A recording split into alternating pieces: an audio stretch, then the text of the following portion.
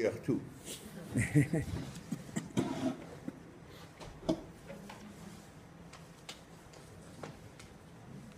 Ça va.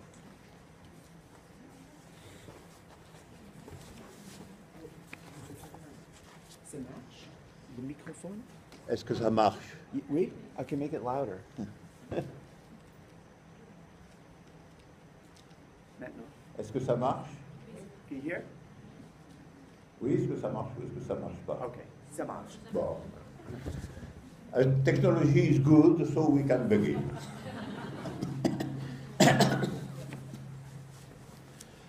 So, I shall speak today of ideology in the contemporary world. But the first question is, what is, after all, ideology? What is the meaning of the word ideology? In the work of Marx, in the classical Marxism, if you want, ideology is the word, the name for the opinions and values of social class. Finally, ideology is always, for the classical Marxism, the ideology of a social class. Or if you want, ideology is the subjective effect of the social objectivity.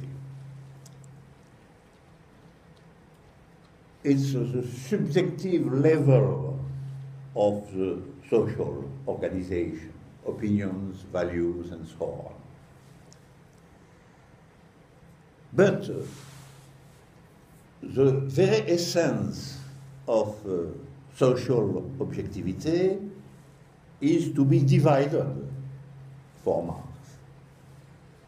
Social objectivity must be sought not as something unified, but as something which is divided by the class struggle, the contradiction between different classes, and finally, the class struggle, the political conflict between different classes.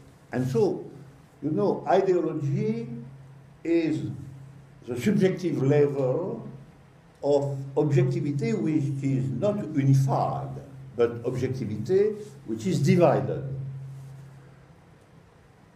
Divided fundamentally in the historical movement by the class struggle. And for the classical Marxism, in the modern world, this division, this objective division, opposes the bourgeoisie to the proletariat. So we have a classical division of the society, of the social universe, in two opposite terms. Bourgeoisie against proletariat. We can say also the private property on one side against the collective organization of production and social order.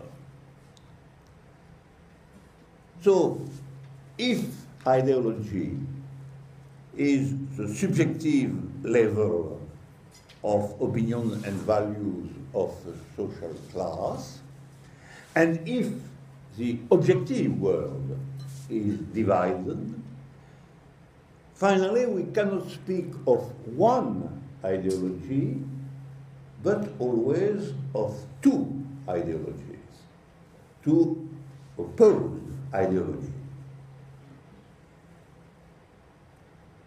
And it's important because we cannot simplify the situation by only speaking of one ideology. ideology is a dialectical concept. That is a concept which is also a contradiction between two completely different and opposite ideologies. So we have on one part the dominant ideology, the dominant one, which is in the contemporary world is the bourgeois ideology, and the dominated ideology, which is the proletarian ideology. So at the end we have something like the conflict between bourgeois ideology as a dominant ideology and proletarian ideology which are dominated ideology. But we can speak more generally. After all, ideology is always values, opinions, and so on, subjective determinations. So we can say, for example, that we have a conservative ideology against the revolutionary ideology.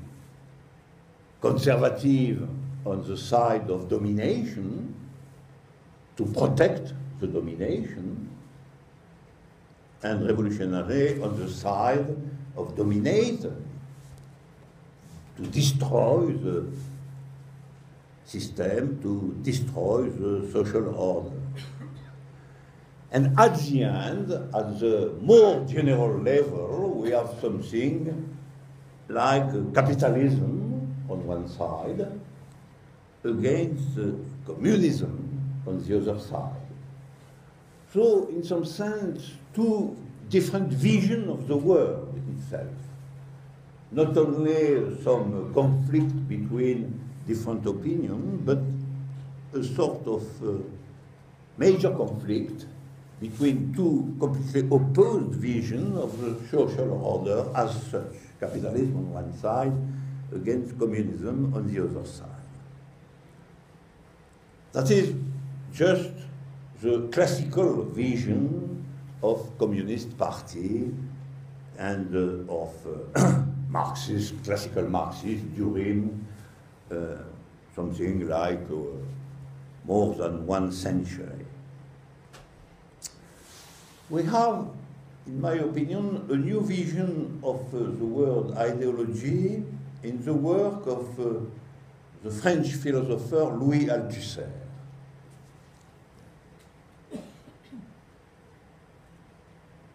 We have the same disposition, but with something new, with a new element. First, we have in Louis Althusser also that the dominant ideology is opposed to the proletarian ideology.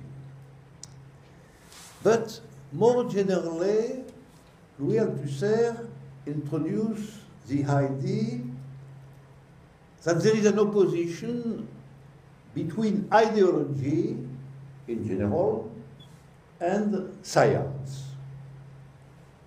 So it's not the contradiction between two different ideologies, but the more general contradiction between ideology and science. Ideology being something imaginary in some sense, something at the level of pure representation of the real world, and science being the true concept of the world. And so we have philosophically two different oppositions, contradiction, if you want, between two different contradictions. First one, the contradiction between two ideologies, two different ideologies. And we can see that the contradiction is contradiction between two particular ideologies. So if you want, contradiction between two particularities. The particularities of ideology of bourgeoisie and the particularity of ideology of proletariat, of workers, and so on. But we have another contradiction, which is a contradiction between ideology and science, and which is in fact the contradiction between particularity on one side, ideology, and universality on the other side with science. Understand? So it's a very complex dialectical framework. Between we have the contradiction between two particular terms and the contradiction between particularity as such and universality. So the problem is how we can construct a sort of unity between this complex construction and between these two levels, the levels of the classical ideological contradiction, that is the bourgeois ideology against the proletarian ideology, and the level which is more general between particularity and universality. That is the contradiction between ideology and science. The proposition of Althusser, which is interesting but problematic, is that revolutionary ideology, if you want the good ideology, is in close relationship to science. That is, that there is something more universal in proletarian ideology than in bourgeois ideology. And that conservative ideology is in close relationship not to science, but to some idealistic construction. Religion, for example, or all different forms of idealistic concepts. So the construction of the question of ideology by Louis Althusser imposes at the end that the good ideology, the revolutionary ideology, is something like a relationship between ideology and something else, that is ideology and science.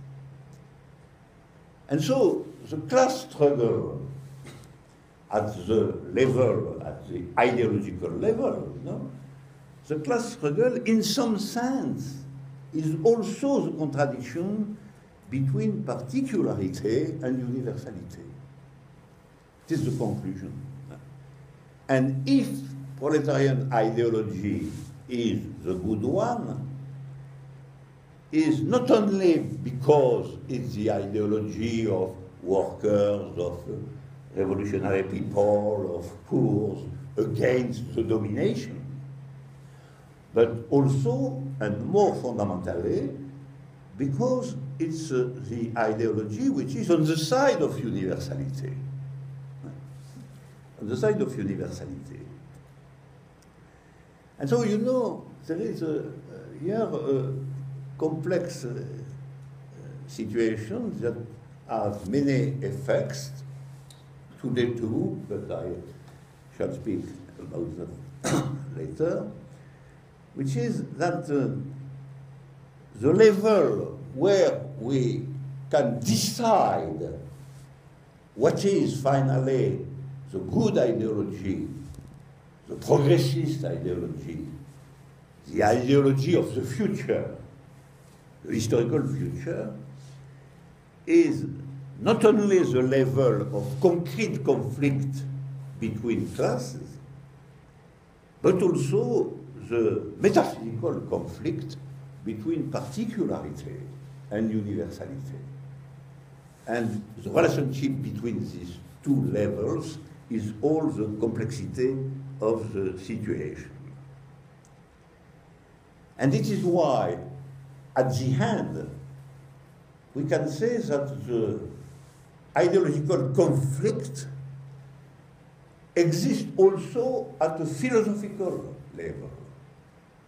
First one is the conflict of two different classes at the social and historical level.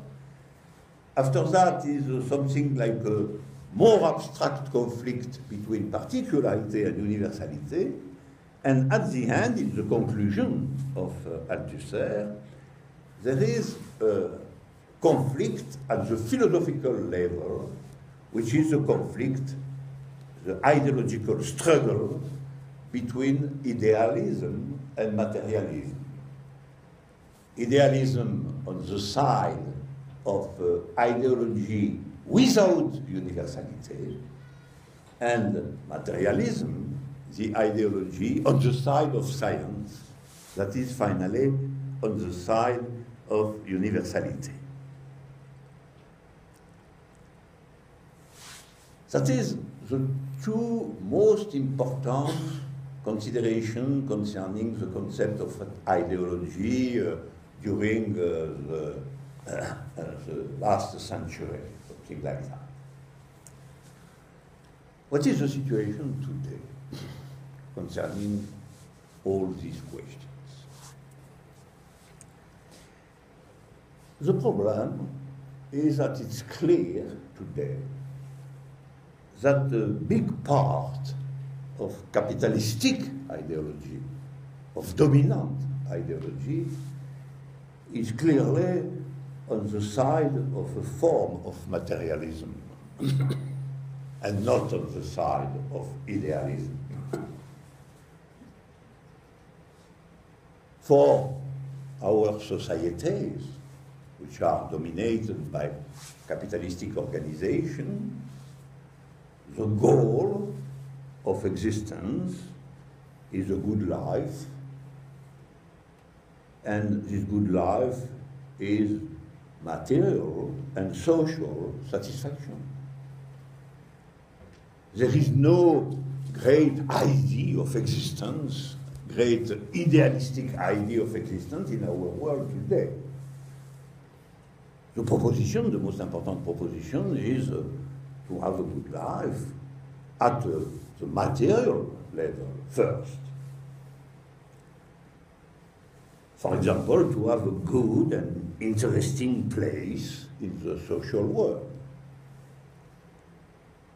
and to have the means to buy excellent things as houses, cars, computers, and so on.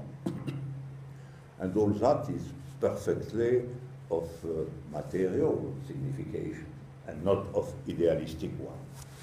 It's very difficult today to say that the dominant ideology is on the side of idealism. Clearly, the dominant ideology of the capitalistic world is materialism. And this material satisfaction, which is a common norm of existence today, is in close relationship to money, to the circulation of money, and with money you can have access to the worldwide market, the universal market, with many products for your personal satisfaction.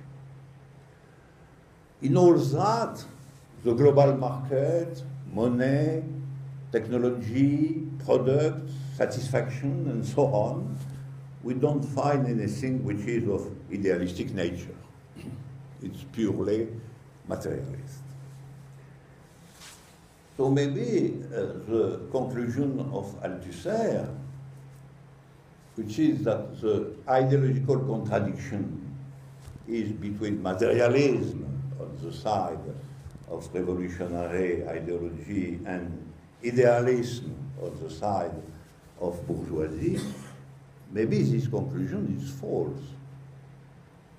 And if that sort of conclusion is false. The problem itself must be more complex.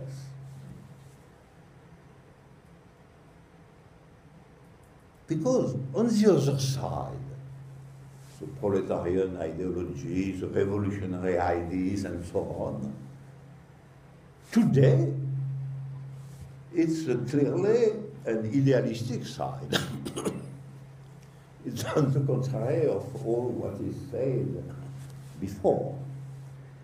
The strategic idea of the communism, of free association, and so on, against private property, is today probably an idealistic utopia. And so, if you consider the world as it is, maybe you can have the conclusion that certainly there is a conflict between materialism and idealism, but it's the bourgeoisie which is on the side of materialism and the revolutionaries which are on the side of idealism. And so we have a sort of complete change of the nature of the contradiction. Althusser said, for example, that science is on the side of revolutionary ideology, but today science, by the mediation of technology and material production, science seems to be on the side of capitalistic domination, and not at all on the side of the revolutionary camp. And so at the end, the philosophical thinking of Althusser seems to be changed in its contrary, purely and simply. Materialism on the side of bourgeoisie and idealism on the side of proletariat and revolution. And what is the point? What is the difficulty in all this strange story? I think that the difficulty and the problem was that in all that sort of historical vision of ideological conflicts, we have always only two terms: bourgeoisie and proletariat, materialism and idealism, and so on. But today, we must observe the development of a very important middle class. We cannot describe the contemporary world in the term of a simple conflict between bourgeoisie and proletariat, between private property and free association, and so on. In some sense, the middle class today is the decisive class at the level of political determination. Middle class is the most important mass support to the capitalistic order. I give you some numbers concerning this point. First of all, you have in the contemporary world 10% of the global population, 10%, which dispose 86% of the wealth, of the global wealth. So 10% which possess really 86%. So we have a dominant group, a really dominant group at the purely economic level, which is very small, 10% of the population. We can speak of a dominant oligarchy, something like that. We have 50% which have nothing at all. of the global world. We can name this mass, if you want, proletarian masses. You can give this name. Proletarian class has always been the class with nothing. So today, if we consider the part of the population which have nothing, we find practically 50%, and so we can name all that proletarian masses. Not only workers, it's not the same thing that the worker class. Not only workers, but an enormous mass of people without any access to work, to money, and finally to market. So enormous mass of people with really nothing real access to the world as it is.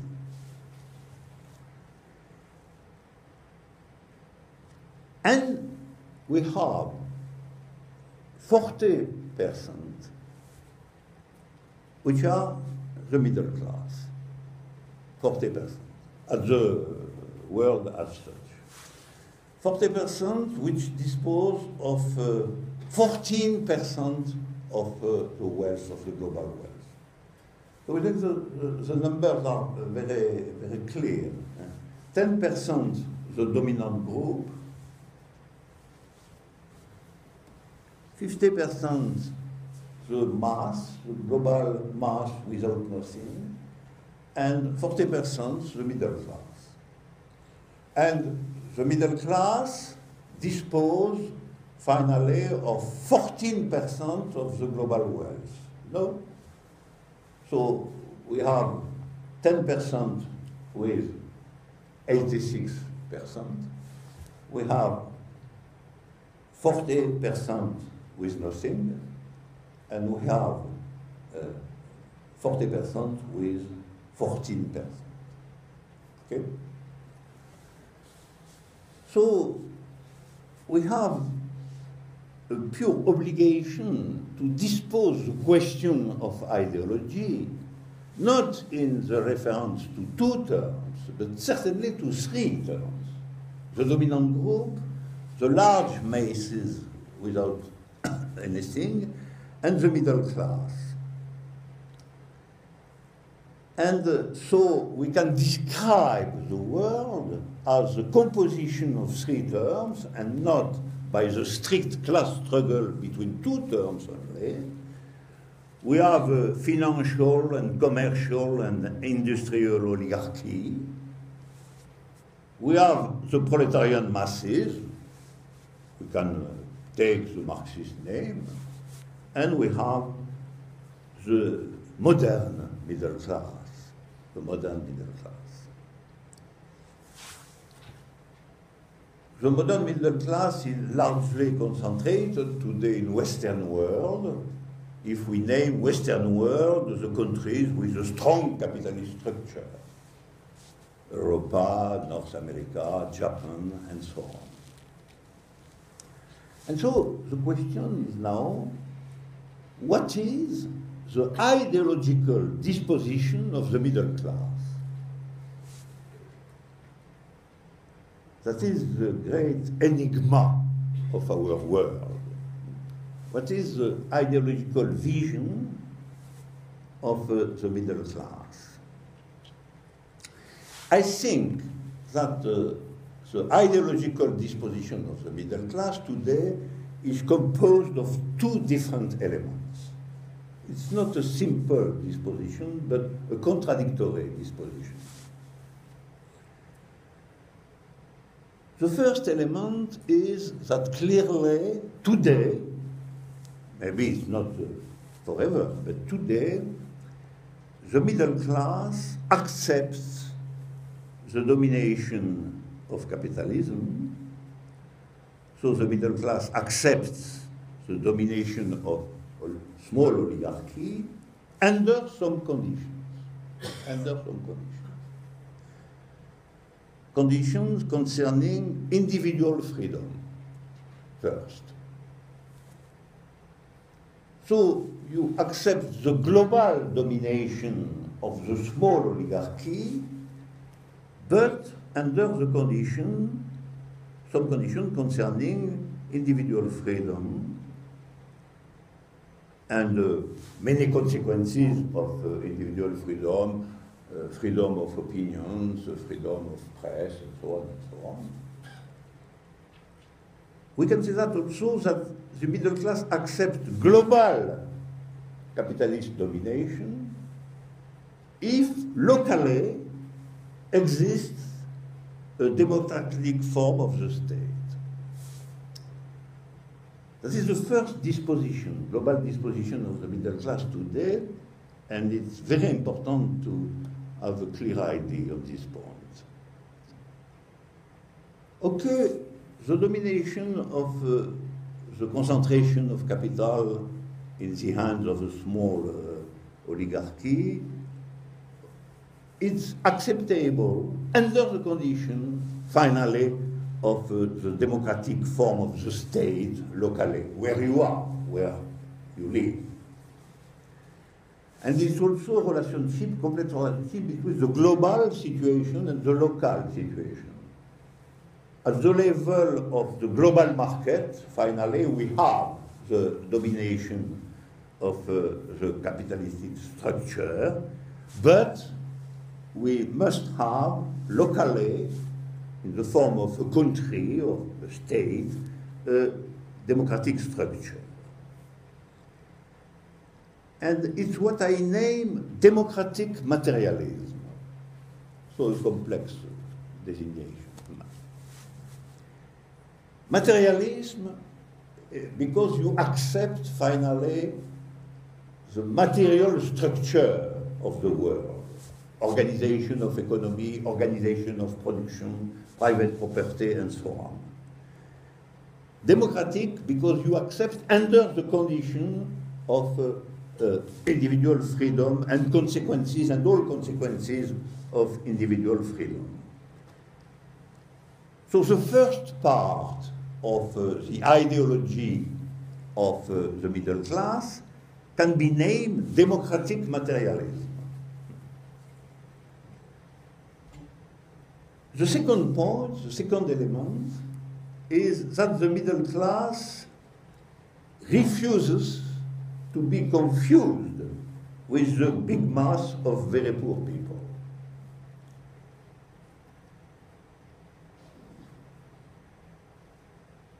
So they accept the domination, but they does not accept to be confused with the enormous mass of people which are nothing at all. And so, when it exists a crisis of capitalism, when we have a sort of crisis of domination, like in Europa from in the last year, in Europa from practically 2008, the middle class is afraid. The middle class is in a sort of trouble. And this trouble is manifest by the form of aggressive tendencies against minorities, strangers, nomads, and so on. I describe the situation in Europa first.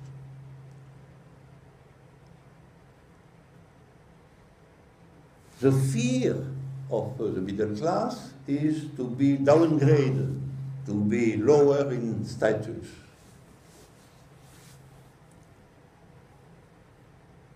And the result of all that, this disposition, aggressive tendency against minorities, stranger, nomad, and so on, I name all that conservative materialism. The strict necessity to a sort of security concerning the status of middle class. Don't be confused with the big poor masses.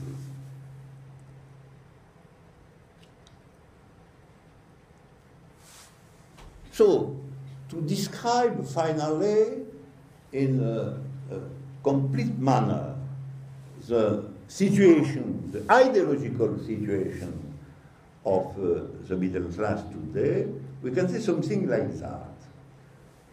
We have a background which is of materialist nature.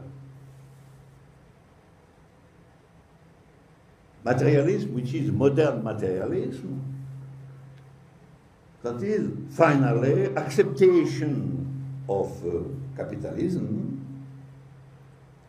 and acceptation of the global power of a small oligarchy.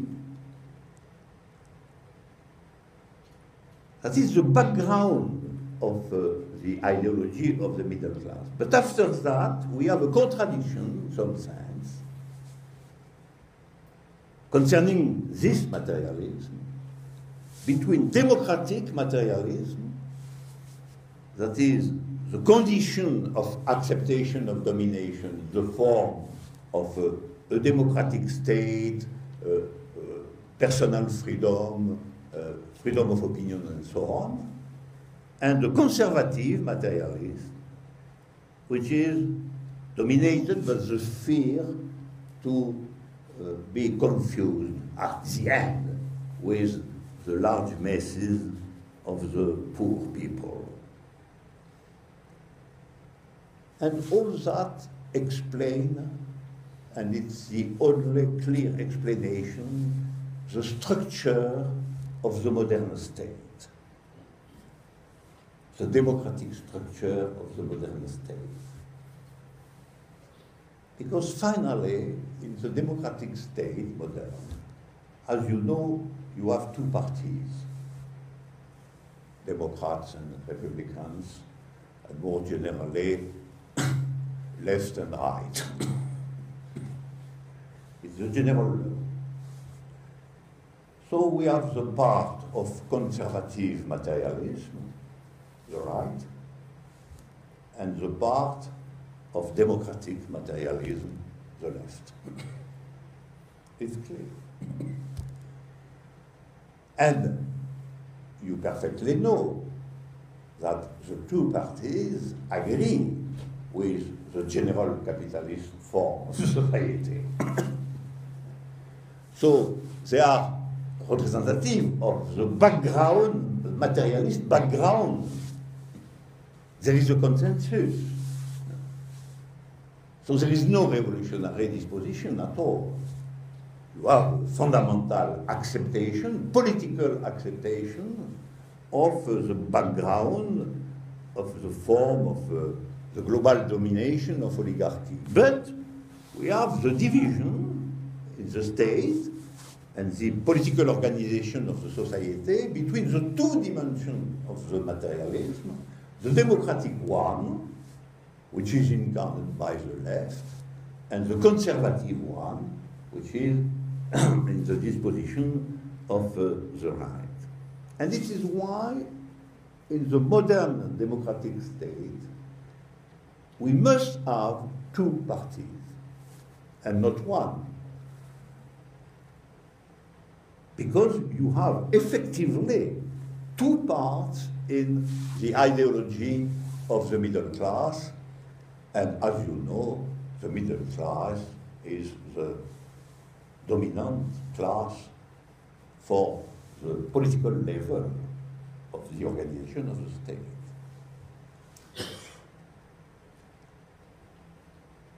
So, if you are the left wing and the right wing, is inside the common vision of materialism, that is a common vision of the global organization of society, and the difference concerning the democratic materialism on one side, which is a condition to accept the domination, and the conservative materialism on the other side, which is the fear of middle class to become in the mass of the poor, which have nothing.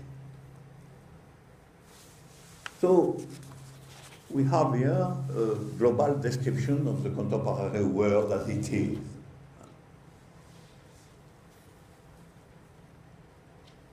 Today, the political power stay inside the opposition between democratic materialism and conservative materialism, which is finally the ideological structure of the middle class.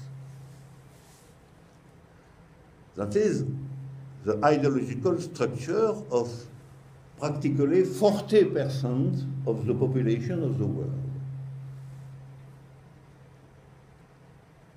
And the middle class, which shares 14% of the global wealth.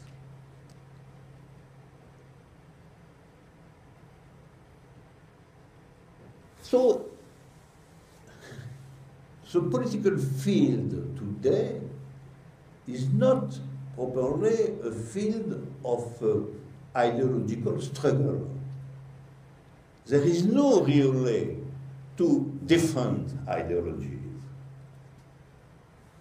which could be represented by the left and the right, democratic and republicans, and so on. All that is inside the same materialism, but with two parts of the materialism, the democratic part and the conservative part.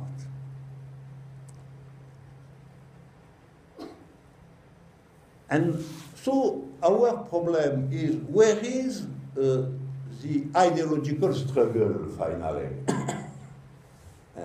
And is there something like a true ideological struggle in this structure where finally we have difference inside the same political system with two orientations of the same materialism?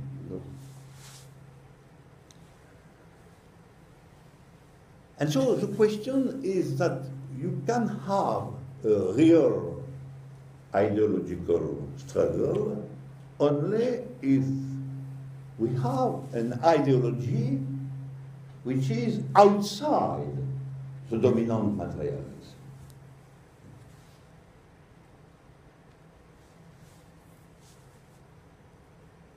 And so the true political question is not exactly the classical contradiction in the field of the state power, but the possibility of a contradiction between the two parts of the state power and something which is not reducible to the conflict between materialism, democratic materialism and conservative democratism. That is a possibility of something which is outside because it don't accept finally the domination of the small oligarchy. Let's see a part which don't accept the materialism itself. The materialism as the dominant structure of the capitalist, the global capitalism of today. And there is something new, in fact, only when something is a symbol, a representation, or maybe a real point of something which is outside. Or outside for a part. That is the novelty, the possible novelty of ideology. And sometimes we have the possibility of something which is inside and outside. It's my interpretation of Bernie Sanders today in your country. Bernie Sanders is certainly inside because it is in Democratic Party and he is candidate to be president. But a candidate to be president is certainly to be inside the system in some sense. But it is outside. Why? It is outside because it is candidate to be candidate under the general admission to not be probably candidate and to certainly not be president. You know? So the subjective symbol of Bernie Sanders is the symbol of the possibility of outside, not the real of outside, because he is inside, but he is inside the symbol of the possibility of something outside. And this is why he is interesting, notably for the youth people. It is interesting because it is the experience of the possibility of something ideologically outside.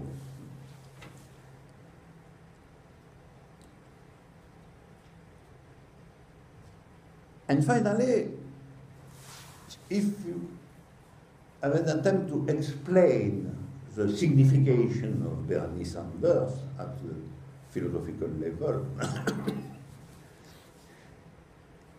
Bernie Sanders is finally the attempt to be on the side of democratic materialism without being on the side of conservative materialism, without being on the side of conservative materialism. And here to separate the two dimensions of consensual materialism.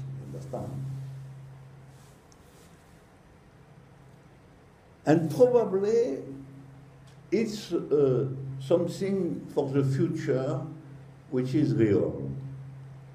That is, to create novelty in the political field probably must be today to propose a democratic materialism which is a radical democratic materialism.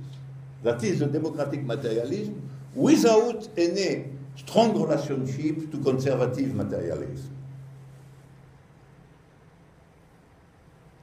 And so it's a necessity to define a sort of new way from inside to outside, and not only to be completely outside, because to be completely outside is something like an abstraction. In some sense, in the world of today, you are inside. Everybody is inside.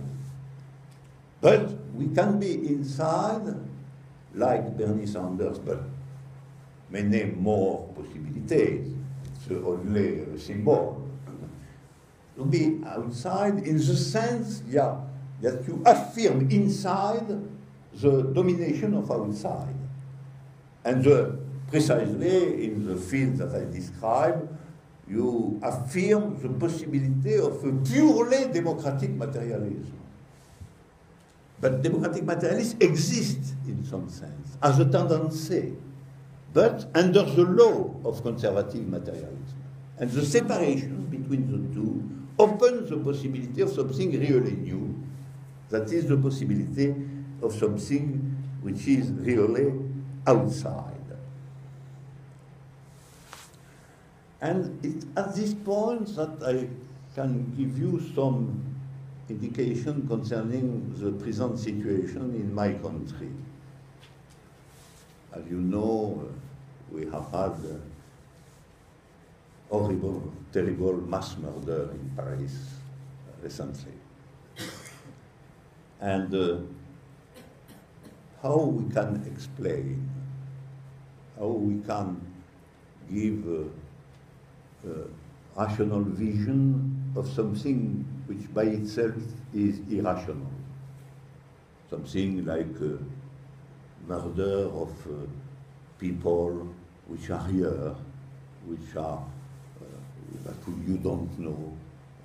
It's not the murder with a direction, with a signification, not at all. It's a pure murder of people.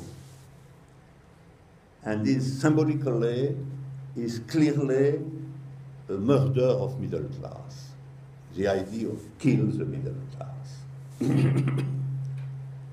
And it was the place itself, Bataclan, was a place for small middle class, not rich middle class, small middle class, ordinary middle class, and youth of ordinary middle class. And so it was the idea, the symbolic idea, to destroy the middle class of the Western world. And it was also why Paris was a symbol, as a symbolic value, as a cultural capital of the Western world. And why? Why? Then it's the idea that today, to be outside is to be outside the middle class. And it's also the subjective conviction that to be outside the middle class is in some sense also impossible.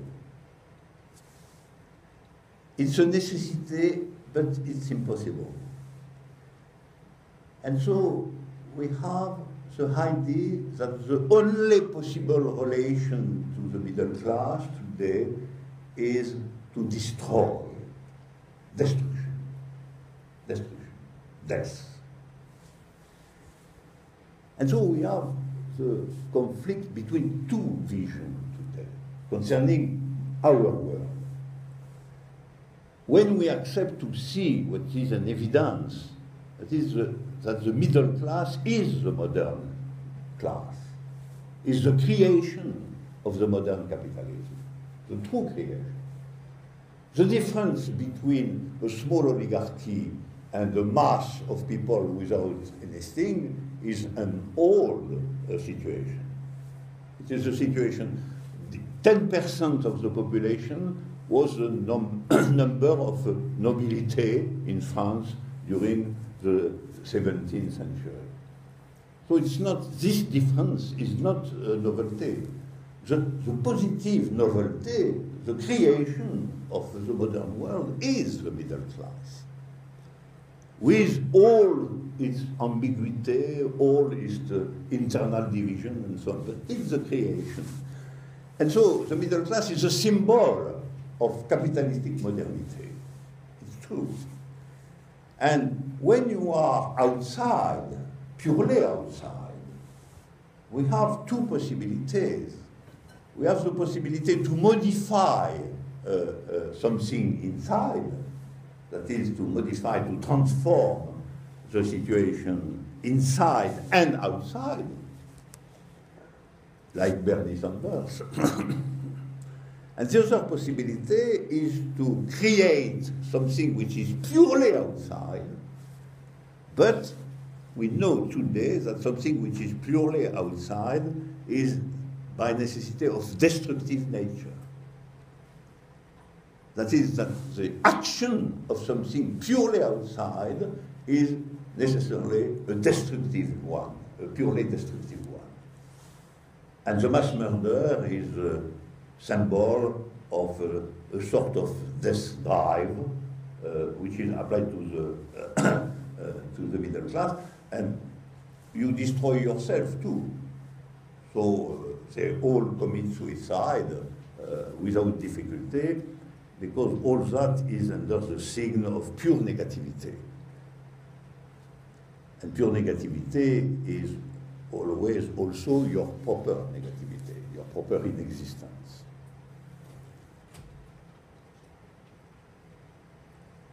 And so the problem, the modern political problem is not at all to create a pure destructive outside.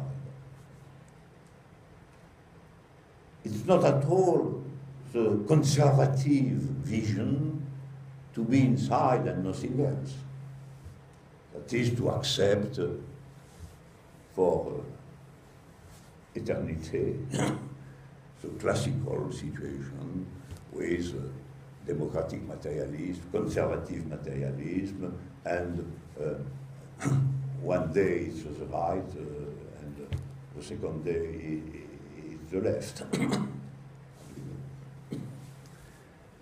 So the true way is to divide the middle class, to create a contradiction internal to middle class, to create the possibility of something which creates from inside a new form of outside.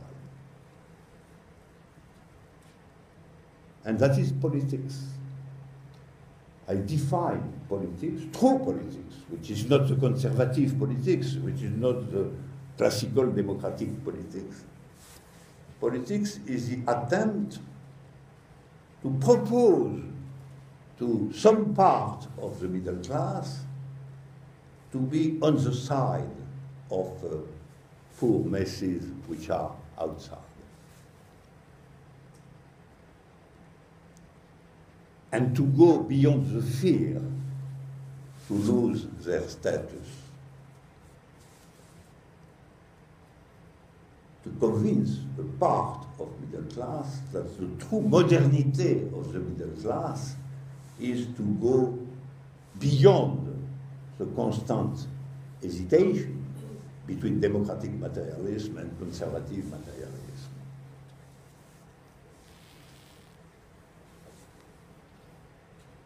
So, to have the courage to go outside,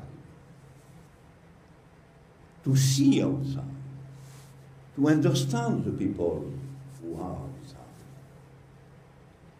to be with them, not to create a pure destructive outside, but to create a new possibility for a part of the middle class itself. And finally, to create the possibility to refuse the domination of the small oligarchy.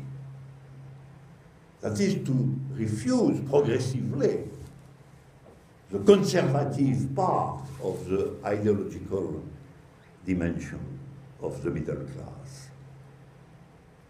That is really to separate the democratic element from its capitalistic background, to isolate the democratic element as such outside its capitalistic background.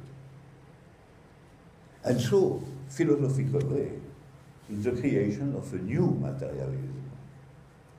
And so it's not the contradiction between materialism and idealism, it's the contradiction between two different materialisms, something different. Because to create a materialism which is without the acceptation of the small oligarchy is, in the contemporary situation, the creation of a new materialism. A materialism without oligarchy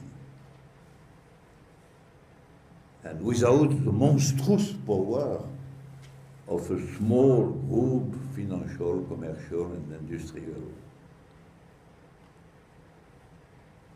But the terrible nihilistic murder mass, we can interpret them as the impossibility to create as such something outside, to create as such a new materialism.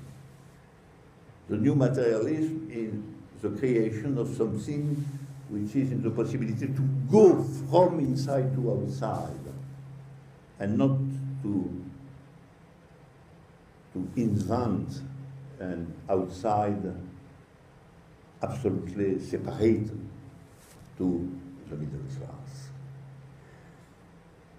I have named this possibility a dialectical materialism.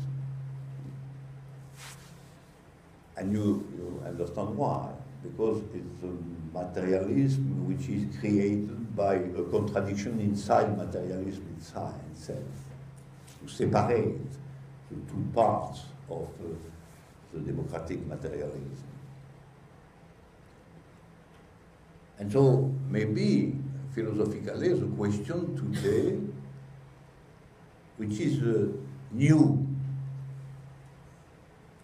in regard to the contemporary world as it is politically, but absolutely new against the death drive of terrorism and murder mass, this invention of a new materialism, of a dialectical materialism, is really something new, finally.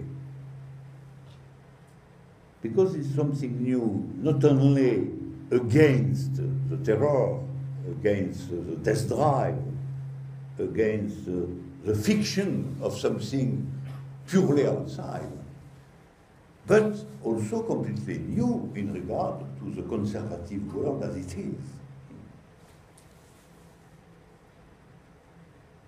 And the point is to transform the idea of equality, the idea without any dominant oligarchy, so the idea of equality in a materialist power, finally.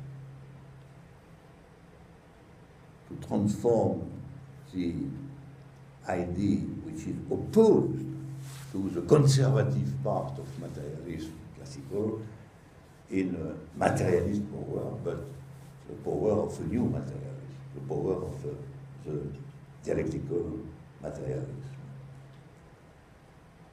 And so we can propose a conclusion of all that. At the beginning, we have the idea that at the ideological level, we have the opposition of two terms, bourgeoisie and proletariat, and so on. After that, we have the idea that ideological contradiction is contradiction at a philosophical level between materialism and idealism. And at the end, we have the contradiction between two materialisms. But this contradiction between two materialism, democratic materialism and dialectical materialism, is a contradiction which we must construct, which is not here. It's not a contradiction of the world as it is. It's a contradiction that we must invent and inscribe in the concrete world by separation of what is today unified. So, democracy today is in some sense the slave of conservative materialism. And we must organize the liberation of democracy. That is my proposition. Thank you.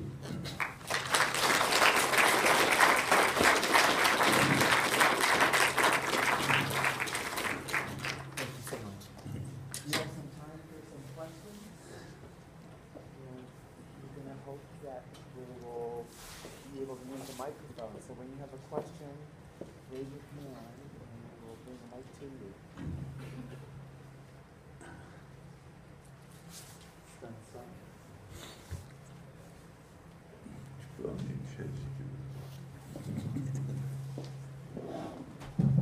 Okay, great. So at the very end, you propose a sort of dialectical move, right? To move from the democratic materialism as a slave conservative materialism to something new. I take this to maybe your move in your mathematical ontology, right? And so the idea of operation, mathematical operations, set theoretic operations. Where does the dialectic appear in that?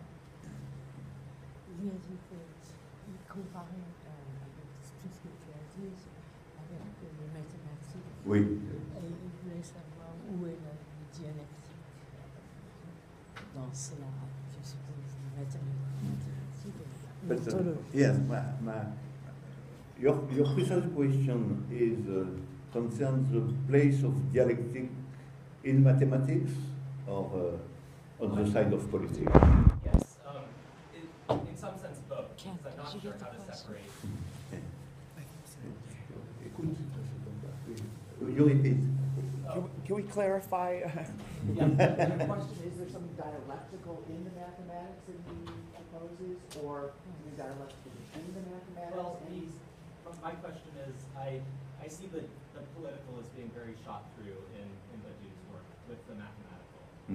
So it's difficult for me to sort of read the political work without seeing the mathematical language in there. But I also don't see the dialectic in the mathematics. Right, that's the So in question. the mathematics as it stands in Yes. this work? Okay. C'est tout ce que je lui ai dit. Il voudrait savoir où est le dialectique dans les mathématiques. C'est ça. Où est la mathématique dans le dialectique? Ah oui. Okay. But you know, for me, mathematics is only the possibility to understand, to formalize what is being as such, being qua being. So it's the ontological part of thinking. But ontological part of thinking, in my vision, and this difference with Hegel, for example, ontological part is not dialectic at all. It's the science of pure multiplicity without, in fact, the action of negativity. And so, it's not a problem for me to don't discover dialectics in mathematics. Mathematics is only the most abstract part of general knowledge. That is the knowledge in everything which exists of the fact that they are. So it's a simplification of to be as such. So dialectics is something after that. And in my language, dialectics begins with the idea of an event, not with the idea of pure being. And this is why we have question of dialectics in politics, in artistic creation, in love, and so on. But we have not the question of dialectics at the level of pure being, and this is why mathematics, in some sense, is not of dialectical nature.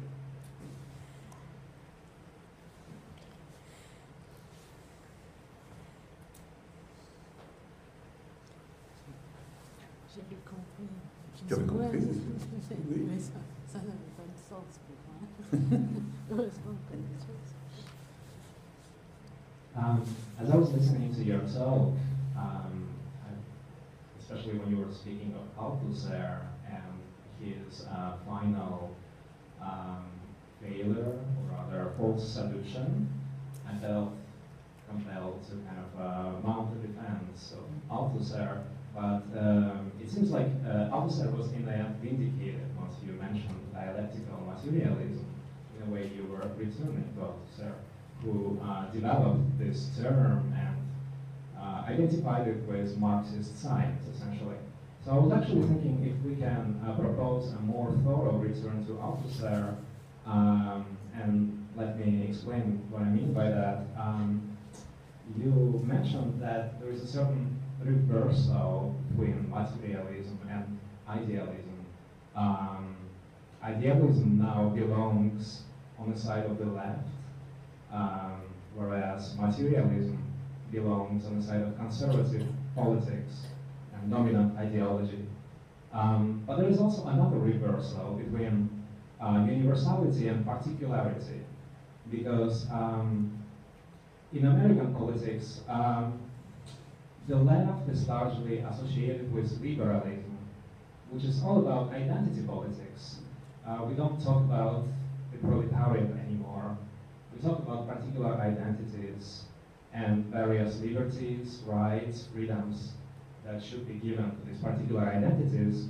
And it's very much in line with democratic materialism, as you say.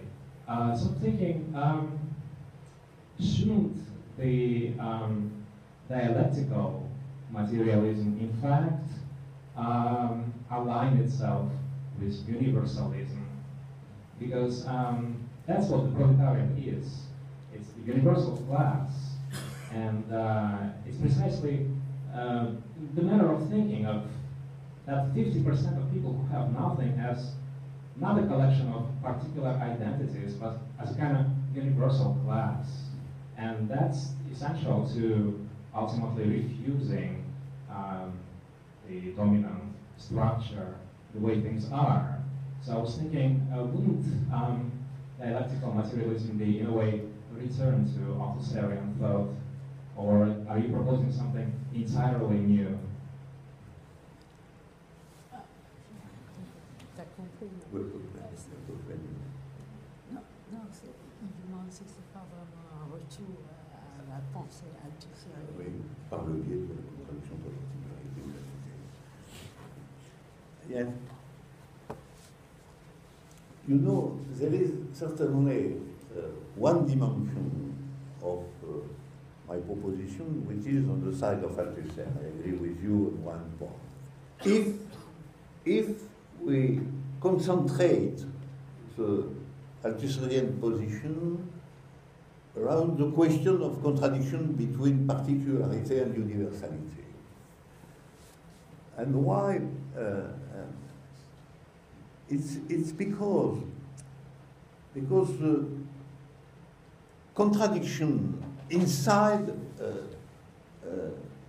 materialism, bourgeois materialism, the contradiction between democratic materialism and conservative materialism is also the impossibility to propose a true universality. Is also a restriction to something which is finally in the dimension of identity and particularity. So the global question is the relationship, in some sense, between emancipation, equality, and universality. And more precisely, the relationship between equality and universality, which is a very complex problem.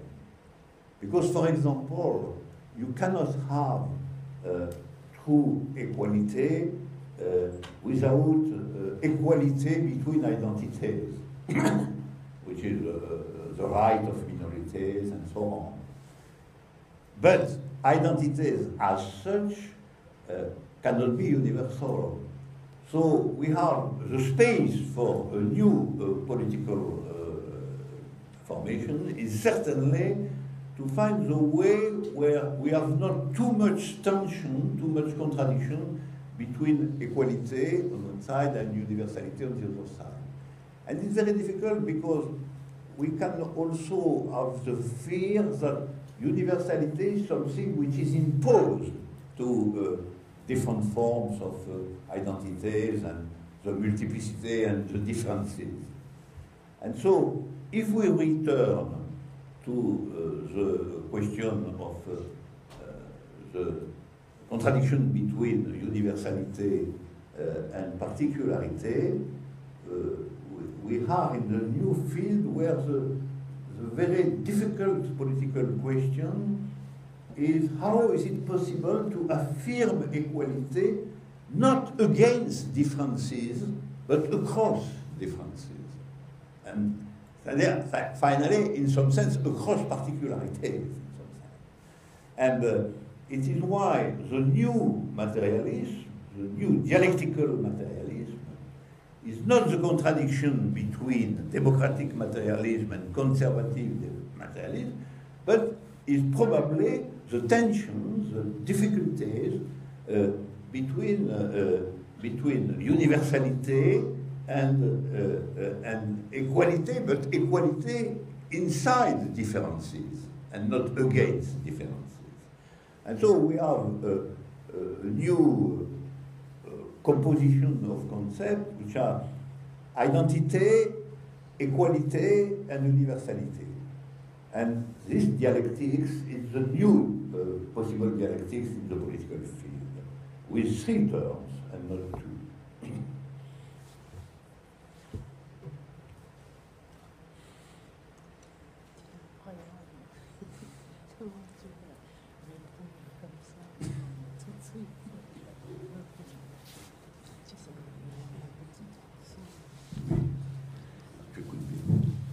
Thank you for your talk.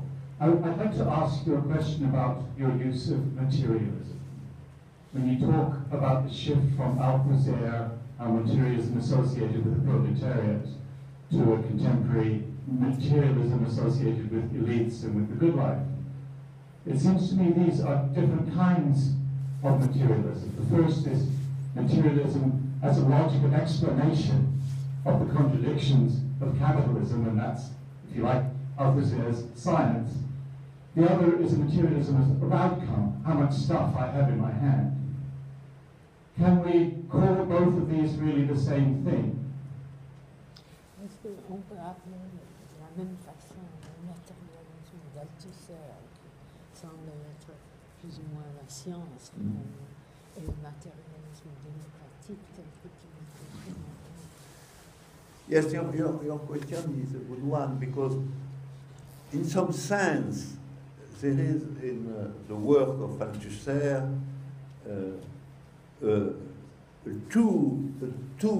too big place for science. I am also for science.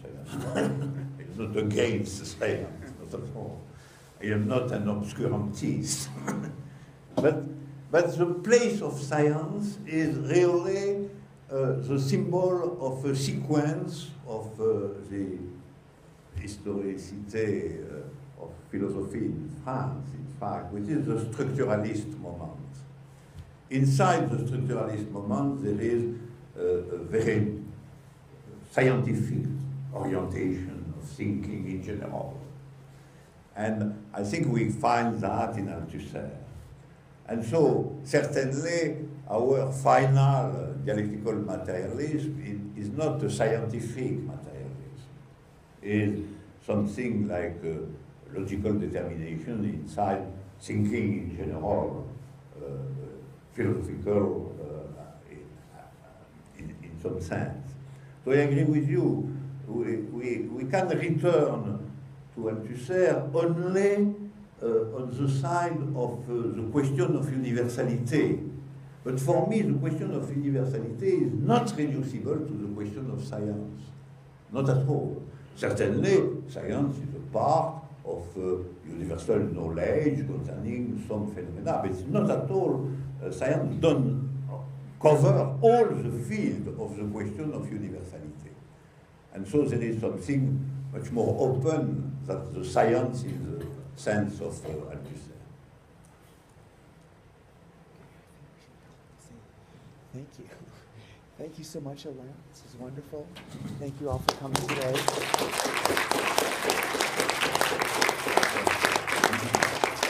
We look forward to seeing you back here on Thursday. Did you get a good recording? J'espère. Oh, it's still on. And then wait,